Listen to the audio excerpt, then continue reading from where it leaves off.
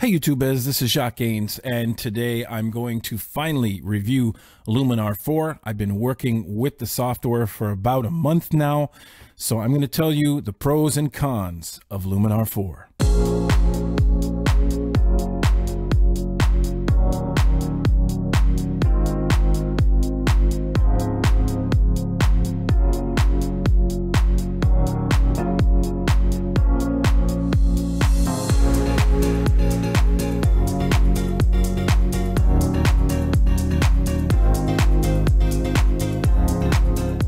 Hey people out there in YouTube land, photographers and hobbyists, I really do want to go through Luminar and tell you what I think about the software. So without further ado, I'm just going to get into it. But I have to say that I am a Luminar partner, and I just wanted to throw that out there so you know.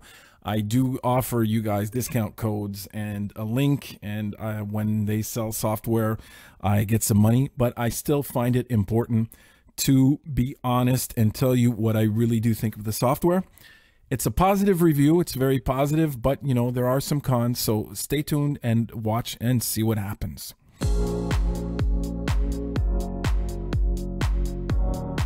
So first of all, let's start off with the pros. Okay, so the first thing I want to tell you guys is that with Luminar 4, as compared to other Luminars, 2008 and Luminar 3, the interface is definitely more streamlined. You will notice that there is less when you look at the software. It is really quite sharp, and it is as in-depth. Some people thought layers were lost. They still are right here. It just takes a bit of getting used to. Once you do learn it, you're very happy with the new interface. So I just wanted to say that the new interface is more streamlined and a lot better. It is sharp. It's really nice. Another pro that I put here was that there are quick lever-like edits and surprisingly in-depth customization. Luminar for me has become one of my go-to plugins when I'm working in Photoshop, and I'll talk about that later. But what I really do like about this software is when you do use some of the editing tools, it is a one lever process. And one of the big examples of that is AI Skin Enhancer. It uses artificial intelligence. So in this case, if I do a before and after with the lever right here, and just to show you, now this isn't sort of an A/B look at what it does to the image. What I really find nice is that how you affect the slider here will affect the naturalness of your edit. So you can, if you really are a person who likes to have natural skin and leave the blemishes there, you can. So the slider not only will give you something great at 100%, but when you put it halfway down, it'll do an edit as if you were someone who didn't want as much of that thing in. It's not going to fade out the effect. Therefore, there's something for all, even in those one slider edits. Now, I also mentioned that the one slider edits, let me see what I think I put, surprisingly in-depth customization. So a lot of these levers, when you go into high key and stuff like that, there's always an option here for advanced settings. And the advanced settings they offer always make sense. They always are something where you go, that's something I would like to actually change later on. So you have the ability to just push up a lever and get your one-stop solution, but you also have the ability to start going in depth. To what extent? It's not for everybody. Maybe you might want to go even more in depth. I think one of those die-hard Photoshop editors might not be interested in this software, but you know, I think it is surprisingly in depth. Next thing I also wanted to say, and I did basically mention it before, is that the AI is doing what most pros would do to make an image look great. So the results, I'm telling you guys, it's surprising. When you go to some softwares, the results on a one lever push up can be quite tacky. And I think that's because they base their editing results on what is most popular, and what is most popular is not always the most tasteful. Now, the other thing I also wanted to mention, I put it in the pros there, is that the software can be used as a standalone, but what is really nice is that it can also be used as a plugin. Now, if you are someone who works in Photoshop, you can use Luminar as a plugin. It is my preferred way of working, is working in Photoshop and then using Luminar as a plugin. So therefore, I just wanted to mention that it's not only a standalone, it's an excellent plugin, and not only for Photoshop. Now, there are some really new features in Luminar 4 that you don't have in 3, and they are really, really cool. Like some of the stuff like sky replace is quite cool. I mean, again, that's another one you have to go at it easy. You got to know what you're doing, and you have to have a bit of taste, because you can make something that looks pretty bad, but it does do a great job. Erase is amazing. It's just amazing how you can just draw a certain aspect of the photo and say you don't want that in the photo, and poof, it just disappears. So some of the new features are really good and really useful. And the last big pro, I think, on this software is the price. It doesn't cost that much. So now I want to go into some of the, I guess, bad points of the software, some of the cons, and I think you should be wary and definitely listen to this part, because there are certain parts of these cons where if one of the cons bothers you, you shouldn't get the software. It's just that, plain and simple. So let's go through them real quick.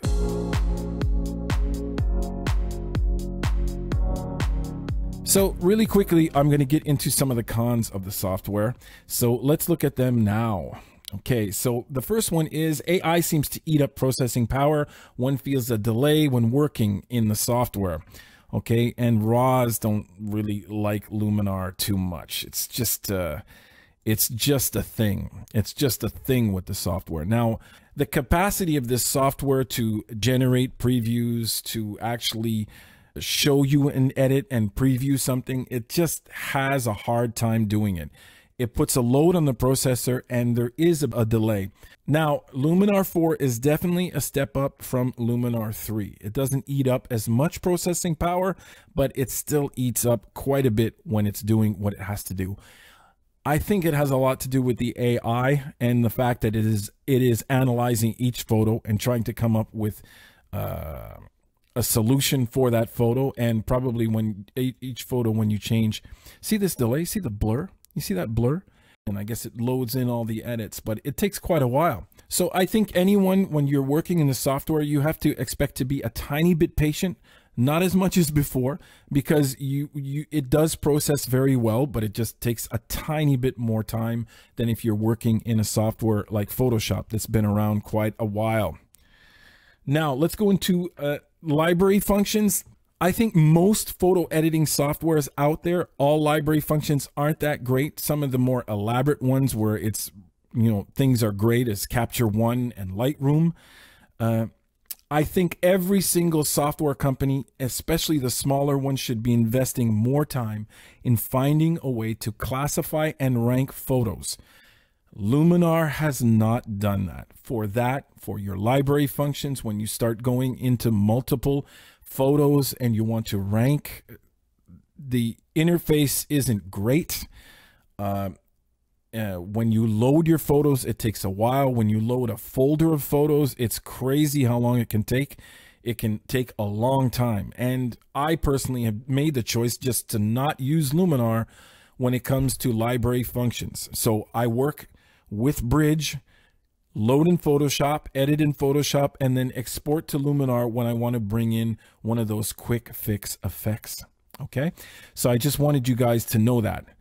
I have seen Anthropics. I've checked out some of their softwares. They have a software called Portrait Pro 19. And the only problem with that is I'm not comparing apples to oranges, because to get all the functions that you have in Luminar, you have to buy about three softwares in Anthropics, and you can also buy it in a bundle, which is about 300 and some bucks, and Luminar is about 100 and some bucks, or something like that. So I'm not comparing apples to oranges, but some of the really cool features for portraits and some of the AI in Anthropics is great. I think Luminar should check out and see what they are doing as well, and try to bring some of that stuff in. It just depends, because Anthropics also has their problem. The fact that they offer you quick fix solutions, but for a market that is not necessarily ready to pay 300 and some bucks to get those quick fix solutions. And that's what I think Luminar really found a little niche there, is that they give you quick fix solutions that are not as in depth as Anthropics, but they give you a price where it's not as big of a sacrifice. So I would like to see some of those Anthropics features brought into Luminar 4. I talked to the people at Luminar, and they do not at this point in time have a mobile version of Luminar 4. Now, this is a con, but it's actually a con because there are so many pros to the actual software. The software is so great and so good at doing what it does that I really think it is crazy that right now they don't have a mobile version where you can actually, whenever you take a photo, you go out there and you shoot a shot, you shoot with your camera, with your cell phone. It would be really fun to shoot that thing into Luminar, a mobile version of Luminar, and come out with quick edits and be able to post that stuff on Instagram and social media. So I think it would be a real bonus for Luminar to come out with a mobile version quick, because Adobe has woken up and their Lightroom and Photoshop mobile versions kick ass. They're really good. So Luminar, I think, could become a huge competitor if they brought some of these great AI features into a mobile version software of Luminar.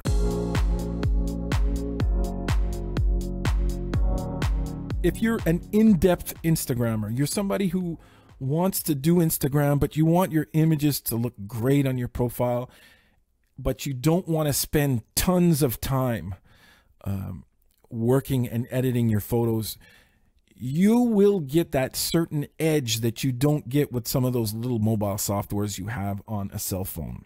And this goes back to what I just said before, that I think it would be great if they had a mobile version of this software. Another one is serious photography hobbyists that don't want to get in too deep into Photoshop like editing. This is a great software because, again, you just pull up a couple sliders and you can have some instant gratification and some nice shots. And anybody needing quick, great results, no matter what your workflow is, I think this is a software where you can get some quick, great results fast. So if you have $100 in your arsenal, I think there's a lot of people out there that would benefit from buying this software. If you are someone who wants to use this professionally, I would stick to Photoshop or Lightroom. So that is my 2 cents on this software. I think this video is a lot longer than I thought it would be, but I really thought it good to mention these things and make sure that you guys know what's going on if you're going to pick a software like Luminar. You guys, thank you very much for watching. And you guys, if you have any comments, anything you want to talk about, leave comments below. I love talking to you people. Like, share, subscribe, and don't forget, everybody, keep on making something from nothing.